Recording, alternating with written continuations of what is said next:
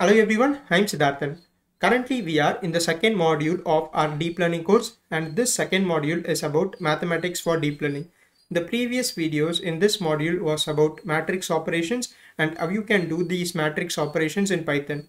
In today's video, I wanted to show you how these operations would happen in a GPU and how these would happen in a CPU, mainly on a time basis, like what's the time a particular operation would take on a GPU and what's the time it's taking on a CPU. So the main reason that I wanted to explain this is we know that deep learning and the neural network training kind of happens very quickly in GPU when we compare it with the CPU, right? And the purpose or the reason for this is mainly the parallel processing power that GPU has. So it has thousands of cores, and this helps a particular task to kind of split in different cores and work. So let's say that we have a very large matrix and we have to do this multiplication with another matrix. So where a CPU has limited number of cores and it kind of does this in a sequential way, it's going to take a long time to do that calculation.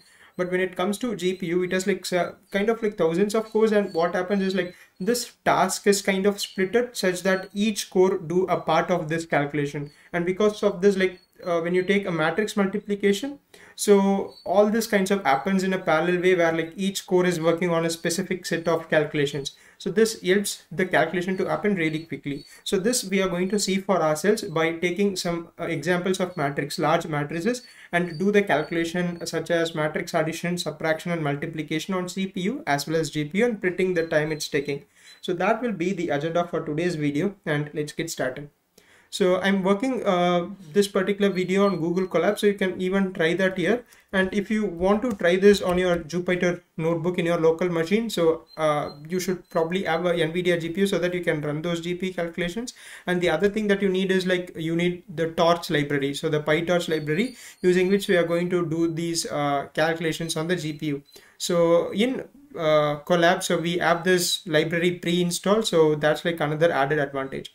And the other thing is, let me disconnect this runtime. So we need to connect to a GPU runtime. So currently this is in a CPU runtime. So click on this runtime, go to change runtime type, and here select T4 GPU. So currently this session only has a CPU, but we are going to use a T4 GPU, which is the Tesla GPU. And you can click on this connect or reconnect, the thing that you are seeing here, and this should connect to a session that has a GPU environment. So Colab free version currently kind of gives us 15 gigabytes of RAM.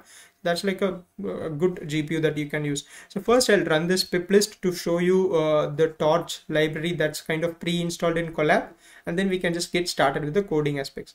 So we have this Torch, right? So in Torch we have Torch audios, vision and so on, but this is like the Torch that's kind of installed here, 2.4.1, the CUDA version and so on. Just like this is the GPU version, and Torch also comes with a CPU version as well, but we are interested in this GPU, so we are using that.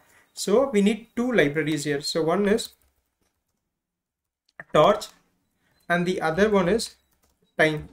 So Torch, we are going to use this to create matrices and do those calculations, and time basically to measure the time that a particular process is going to take. So here let's create three functions, one for addition, subtraction and multiplication, and these functions would take matrices as input and do those calculations, find the time taken and so on, which is like pretty simple stuff. So here I'll say define, let's create a function and call this as matrix addition and say a comma b. So here we are going to do matrix addition both in CPU as well as GPU. So I'll say CPU matrix addition, and let's create a variable and call this as start time, and you can say time.time. So this is going to kind of create this reference point for this time, and then we can say result CPU is equal to a plus b, and then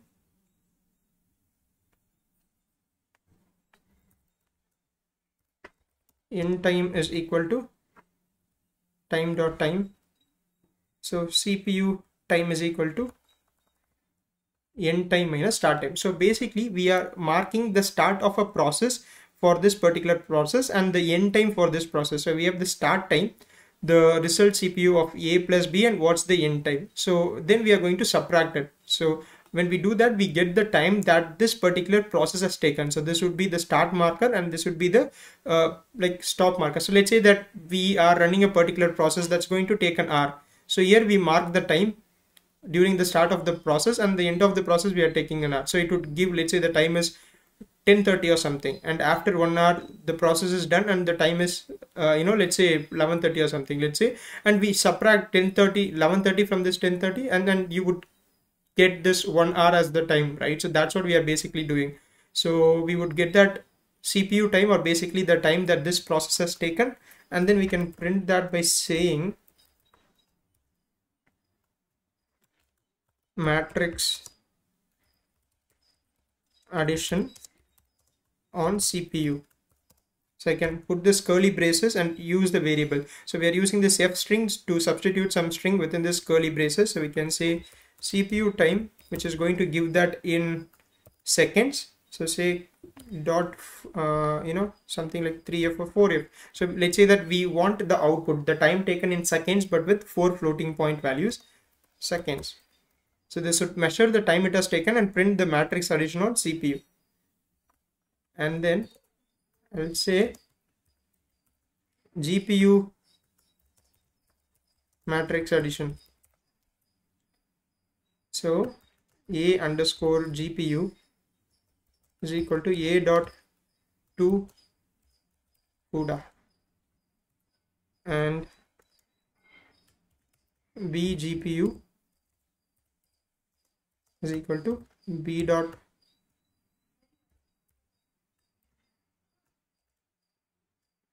to CUDA. And then this thing is like pretty same, so I can just copy the start time result, this thing, and I can just change this CPU to GPU. So we have start time is equal to time is equal to time. So let's put this as a result GPU. So this is going to be a underscore GPU minus b underscore GPU. I'll explain you the code once I'm done with this thing. And then you have to say, there is one more critical step here. So I have to say torch.CUDA dot synchronize, and this will be my GPU time. So matrix addition on GPU, this is the CPU time. So let's try to understand this piece of code. So first, this I think this is like clear. So we have this matrix addition, just a plus b. So we will pass this matrices as the input for this function, and then we have the start time, end time, calculating this time, and then printing it. But for GPU, we need to move these matrices to GPU. So this is the purpose of these two lines. So we are moving this matrix, which is currently on CPU, to GPU using this a dot to CUDA. And then we have this b underscore GPU, where we are again moving this b matrix to GPU. And then we have the start time as time is equal to time, result GPU is like again simple matrix addition. And then we have this torch.CUDA.synchronize. So this is a very important thing, because unlike CPU, as I said earlier, GPU kind of does things asynchronously. That means like as the stuff are happening in parallel, calculations are happening in parallel, we want to make sure that all the process that are happening in the GPU are completed. So this torch.CUDA.synchronize makes sure that all the process running on the GPU for this addition is completed before executing the other lines of code. So this is just making sure that the process are done on the GPU. And then we have this end time is equal to time.time, and GPU time is equal to end time minus start time. And then we have this matrix addition on GPU, which is again going to give us the seconds in 4 decimal points. So I'll run this. So now we can create some large matrix and pass this to this function and calculate the time taken. So the time difference is like kind of visible, but it's not that much when it comes to addition in CPU and GPU. Even subtraction won't take much time, but when it's come to matrix multiplication, we are going to see a very significant difference in the time. So we will get there, but let's see. And then let's say n is equal to 10,000. And I'm going to create a matrix as A is equal to torch.randian. I'm putting this n comma n, and similarly B is equal to torch.random n comma. So here I'm creating a matrix of 10,000 rows and 10,000 columns. So when we say torch.random, it's going to, as I said, create 10,000 into 10,000 matrix with all random numbers. So we are creating this A and B. So I'll run this. And technically these are not matrix, but these are like tensors, but I'll say you why I'm using this tensor in a moment. And I can print this type of A, and again you can check the type of B. So it says torch.tensor, right? And if you check the shape of A.shape, so it says shape is 10,000 comma 10,000. You can even print this A and it would say like there are like basically 10,000 rows and 10,000 columns. But why it says tensor? Why it is not a matrix? So if you have already learned about this scalars, vector, matrices and tensors, you would know that tensor is a high dimensional data compared to a matrix. But in fact, all matrices are tensors, or in fact we call that as rank 2 tensor. So rank 0 tensor is nothing but a scalar. That means like it has like one value, it doesn't have any different dimensions and all that. And a vector, you can call that as a rank 1 tensor. So it has either one column or one row, something like that. A rank 2 tensor is basically a matrix that has 2-dimensional data in rows and columns. So you can either call it as a matrix or a rank 2 tensor. And rank 3 tensor, rank 4 tensor are the ones that has like even more dimensions than a matrix. So this is how a rank 3 tensor would look like, where you have this rows, columns, and you have like another set of values like this one.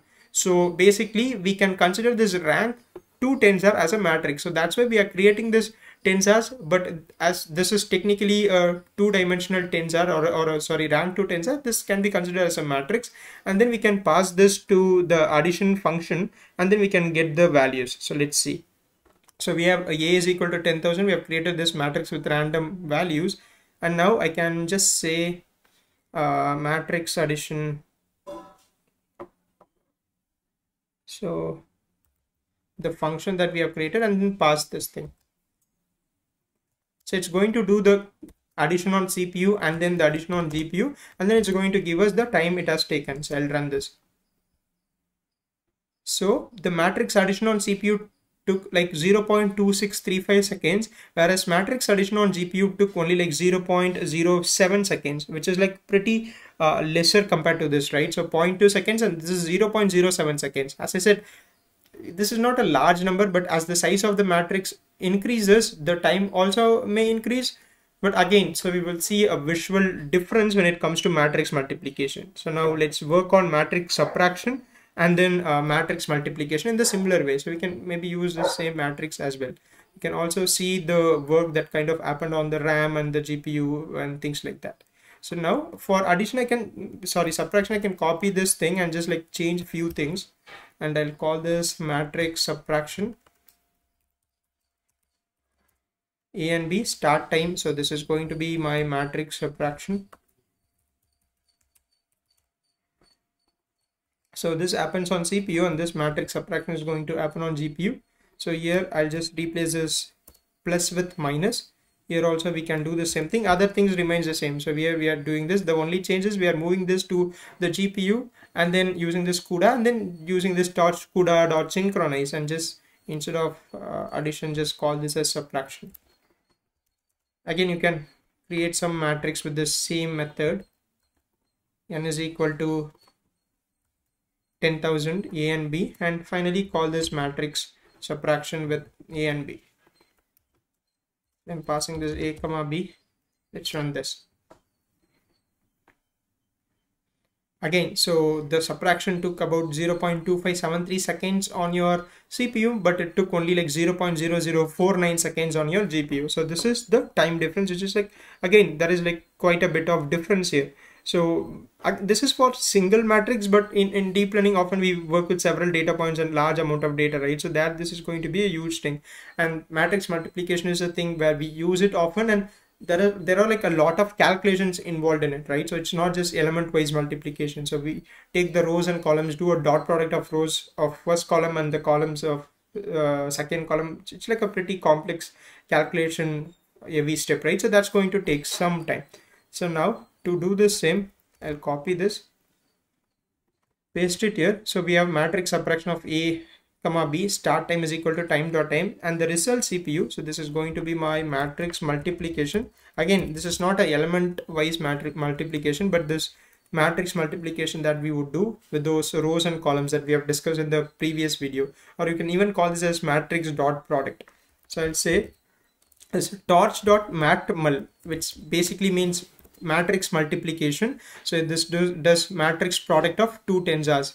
Again, we can call this as matrix multiplication as well. Like, you don't have to confuse this tensors and matrix for now. So we have this torch dot matmul, which is going to do our expected matrix multiplication a comma b, but this is going to do this on CPU as we have not moved it to the GPU yet. So torch dot matmul, and then we can just say multiplication over here.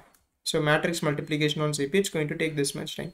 And then similarly GPU matrix multiplication, so start time, end time, so this remains the same. The only thing is result GPU is equal to torch dot matmul. It should be A GPU and B GPU. Let me put this. Let's verify if we have written that correctly in the previous step. So we have A GPU minus B GPU. Yeah, okay. So basically we are moving this A and B to the GPU reference point for the start time, and the reference point for the end time is there. So result GPU is matrix multiplication, and doing this synchronized to make sure that all the processes on GPUs are kind of completed, and then GPU time is equal to end time minus start time. So this would be matrix multiplication on your GPU. So let's run this, and again copy this, paste it over here. So this is again a pretty large matrix, right? So here instead of subtraction, I have to change this to, so this would be my matrix multiplication. I'll run this and copy this, paste it over here. Let's see how much time this is going to take. So this may take a few seconds. Let's wait for it. And the majority of the time it's taking, it's going to be for calculating it in CPU. So GPU kind of happens like pretty instantly. So as you can also see, the RAM it's kind of consuming.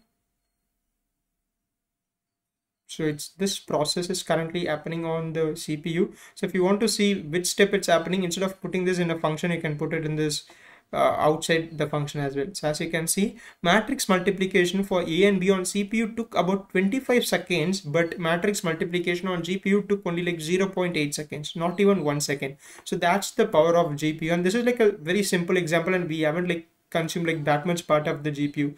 Again, the sole reason is that GPU doesn't do this kind of like it doesn't do this sequentially. Again, CPU also doesn't do this that way, but again it has like very lesser number of cores to work with. But GPU has this thousands of cores that it can use. Again, when it comes to this 10,000 into 10,000 matrix, each core kind of does a part of this calculation, so that like all these calculations are happening simultaneously in a parallel way. And this is the main advantage when it comes to training a neural network, where a lot of calculation and even the data is basically matrix and tensors, right? So that calculations happens like pretty fast when you compare it with the CPU.